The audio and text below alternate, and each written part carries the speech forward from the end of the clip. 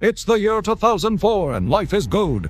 You've just come home from school and grinded hard against the Elite Four on Pokemon Fire Red, only to then listen to my voice at 5 p.m. as you tune in for Star Wars: The Clone Wars.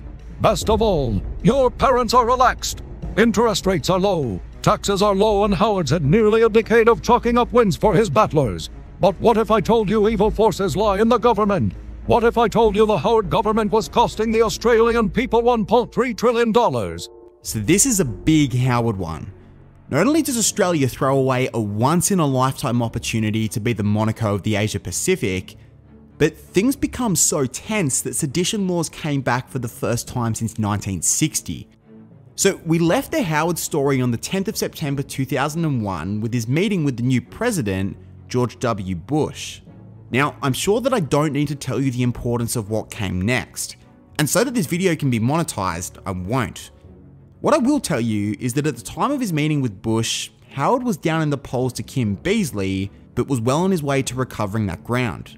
You see, just a few weeks before, a Norwegian ship, the MV Tampa, was carrying 433 refugees requesting to enter Australian waters. Howard's response was brutal, saying no and then ordering the ship to be boarded by special forces, before introducing the Border Protection Bill to reiterate sovereignty over Australian waters. The move was extremely popular with Australian people, and the issue of asylum seekers would provide yet another PR opportunity for the Howard government going into the November election. In October, some of Howard's government ministers accused seafaring asylum seekers of throwing children overboard to secure a rescue. A later Senate inquiry found that the ministers knew this to be untrue, but that didn't matter. Howard had found his lane to run in as the tough Prime Minister who didn't compromise on national security. And so Bush's declaration of a war on terror couldn't have come at a more perfect time. Howard declared his immediate support for toppling the Taliban in Afghanistan. Howard's earlier intervention in East Timor had been a big success, and his election campaign was very much geared around him being the man of the hour. And it was remarkable. Despite being in the lead just a couple of months out from election day, Kim Beazley not only lost to Howard, but Howard gained a bigger majority in 2001. After two failed bites at the cherry, Beazley resigned and was replaced with Simon Crean. But as for Howard, he had a clear mandate for Australia's involvement in the war on terror, and Australia would prove to be a truly active player in the game. In 2002, Australia supported UN Resolution 1441, which censured Saddam Hussein for having weapons of mass destruction, harbouring Al-Qaeda terrorists, and having extremely grave human rights conditions. Bush himself addressed the UN General Assembly, saying that this was Saddam's last chance to remove his WMDs. The next year, Bush began his invasion of Iraq, and Howard was quick to give his support on the basis that Iraq was violating Resolution 1441 by having weapons of mass destruction. But he also went further, citing human rights abuses and the ineffectiveness of existing sanctions against his regime. However, unlike Afghanistan, war in Iraq didn't have the same popularity. You see, New Zealand didn't commit themselves, and while Simon Crean didn't dispute the notion that they had weapons of mass destruction, Crean argued that Australia should have only intervened if the UN Security Council called for such a move. Not only that, but previous Liberal leaders like John Hewson and Malcolm Fraser were very critical of the move, and above all, 500,000 Australians took to the streets to protest. Sure enough, as Saddam was deposed in 2003, no weapons of mass destruction were found. Now, in fairness to Howard, while America and Britain hinted at Saddam destroying his WMDs, Howard ordered an investigation into how Australian intelligence got it so wrong. I mean, let's be real, the intelligence was basically this. Mace, show me that purple lightsaber of yours. No, I sense a plot to destroy our freedom. Saddam has control of his courts and the Senate. He is too dangerous to be kept alive. That's good enough for me. Let's send him in. Now, it is worth noting that the shadow foreign minister Kevin Rudd also believed that Iraq had WMDs, and he even said, "There is no debate or even dispute as to whether Saddam Hussein possesses weapons of mass destruction. The argument before us is what sort of action should be taken." Now, Simon Crean really struggled in opposition, as Kim Beazley even challenged him to take back the leadership. Key ministers like Wayne Swan also made it clear they wanted a spill, and so Crean resigned at the end of 2003. Now, Labor was in a four-horse race for the leadership, There was Beazley, Kevin Rudd, Julia Gillard, and then Mark Latham. Now, Latham was furious that Crane had been toppled and had been a key ally of Crane's. At the beginning of the race, it was clear that it was only really between Latham and Beazley. Rudd dropped out of the race and supported Beazley, while Gillard dropped out and supported Latham. Latham scraped over the line, 47 votes to 45. And now with Latham as leader of the opposition, he vehemently opposed the Iraq War and went into 2004 promising to have Australian soldiers out by Christmas. Now, it's also worth having a look right here at the Solomon Islands. You see, the Solomons had fallen into something of a civil war in the late 1990s and had reached out to Australia for help. In 2003, Howard dispatched a force of both soldiers and police officers to bring in order. Those troops would remain there until 2017. So, despite losing popularity in the Iraq War, Howard's intervention in the Solomons saw him gain back some of that popularity, with Labor's chopping and changing of leaders not really helping their case. Latham tried to channel some serious Paul Keating energy and came in as a brawler, looking to outdebate Howard rather than outclass him as a statesman. Howard's campaign strategy was all around making Latham out to be inexperienced, even attaching L plates to his name in campaign posters. Now, in retrospect, pretty unsurprisingly, Latham was seen as a bully, and this photograph right here really did some damage. Latham passed Howard between ABC interviews where this shot was captured of him towering over Howard.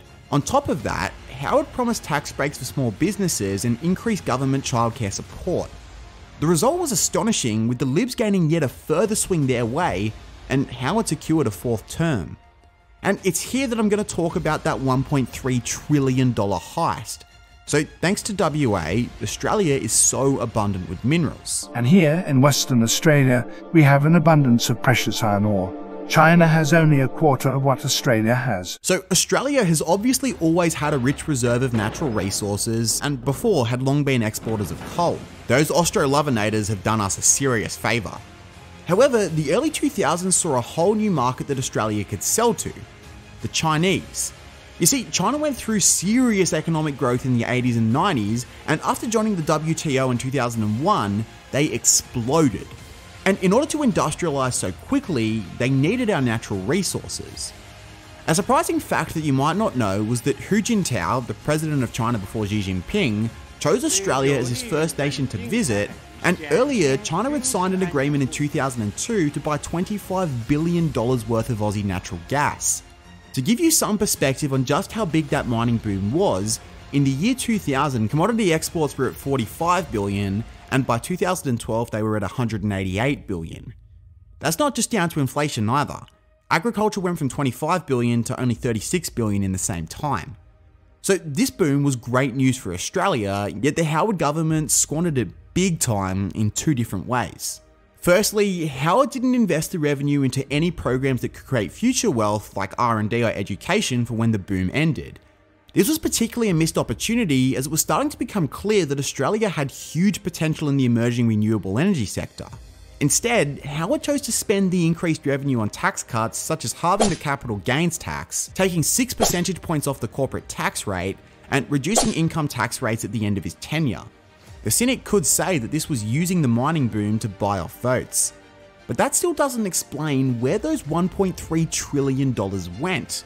With the mining lobby being as powerful as it was, Howard was never going to risk their wrath by introducing a mining tax. He'd only just narrowly survived the introduction of the GST in 1998. However, a mining tax is a pretty essential reform to keep wealth within the country. After all, our natural resources are our natural resources.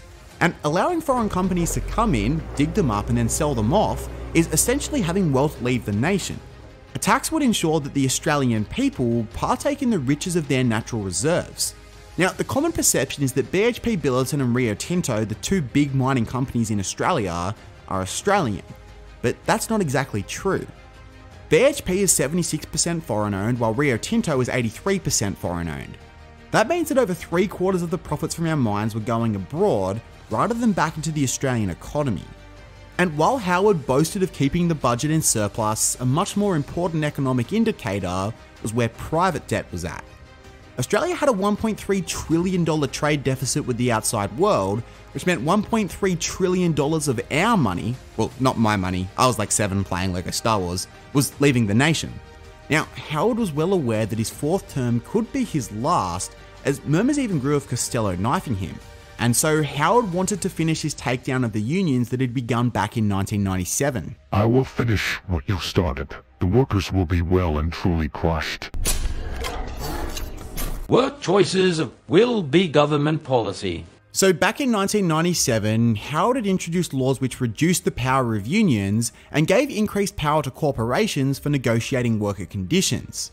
Now, with the GST and the War on Terror, Howard had put these on the back burner, but in 2005 he wanted to push the power of bargaining one step further towards business owners, and he introduced a set of industrial relations laws called work choices. Essentially, these laws removed unfair dismissal laws for companies with less than 101 employees, and for all companies who had to fire someone for general operational reasons. It reduced the amount of scope that workers had to strike, and increased the maximum lifespan of enterprise agreements from 3 years to 5. It also completely outlawed something called pattern bargaining, which is when a trade union gets a good perk from one employer, and then uses it as leverage to demand the same across the whole industry. Look, I'm far from an industrial relations expert, but this was pretty much a move designed to take out most of the playbook for trade unionists. And to no one's surprise, there was much outrage. Another detail you might not know was that it was really tough to get this through the Senate. After 2004, the Libs only had a slim majority in the upper house, and the National Senate leader, Barnaby Joyce, was actually considering rejecting the bill.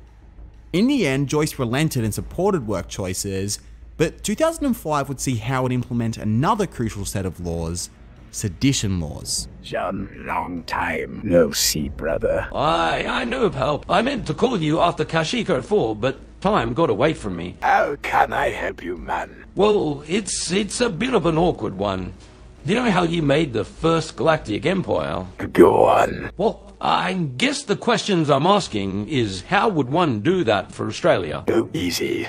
Just make a law where if people don't follow, you can say it's treason then. And then just start 360 click-scoping noobs. So sure enough, Howard's sedition laws saw an amendment to the Crimes Act that brought back the concept of sedition. The last person to be tried for sedition was back in 1960. Effectively, to commit sedition would be an attempt to overthrow the constitution, government, or government body by force, with a punishment of 7 years. Now, Howard argued that the precise wording of by force meant free speech was protected because speech wasn't force, but there was also a clause which included the idea of inciting sedition. And it was on this that opposition leader Kim Beazley protested, arguing that it gave the government grounds to prosecute genuine criticism. And so in 2006, Beazley set his eyes on the election the following year. You see, the Liberals were caught in a big scandal. The Australian Wheat Board was formerly a government-owned board responsible for exporting the nation's wheat. Howard privatised it in 1999, however in 2006 it had been uncovered that just before that, the AWB had violated international sanctions to sell to Saddam Hussein, who was desperate for food after the Gulf War, and purchased at inflated prices. Not only did the board breach international and Australian law, but it opened Australia up for hefty lawsuits from agricultural groups who could claim damages as the AWB didn't follow market conditions. In fact, Beazley was so confident that this was the scandal needed to sink the Howard government that he didn't even use question time to follow up on Costello's 2006 budget, instead focusing on the scandal. This actually attracted criticism for not giving attention to the much more pertinent issue. Then later, in 2006, Rove McManus entered the picture. This one's actually not a joke. You see, Rove McManus' wife had died, and Beazley offered his condolences to Karl Rove, who was one of Bush's key advisors. Weirdly enough, it was this that sunk Beazley, and in November, the two young and aspiring Labor leaders, Kevin Rudd and Julia Gillard, agreed to challenge Beazley on a joint ticket. They won, with Rudd being the leader and campaigning on his famous Kevin 07 campaign. The campaign was simple. Howard was old and stale, while Rudd had a vision to act on climate change to end work choices and introduce a $4.7 billion broadband network. The election has also been considered a referendum on work choices, and if that were to be true, then Australia certainly voted no, with Labor gaining a huge swing of 23 seats, and after 11 years in the dark, coming back to office. Unfortunately for Howard, he even lost his own seat of Bennelong, but after 11 years of Howard, the nation was excited for change. Maybe, just maybe, Rudd could capitalise on this mining boom and transform the nation. What could go wrong in 3 years, right? You might want to ask this guy who was around when sedition laws were first introduced, Edmund Barton. Except that's not actually Edmund Barton, that's Alfred Deakin. You didn't know that, did you? That's why you need to click on this video to learn all about Barton's wild first 3 years of Australian government.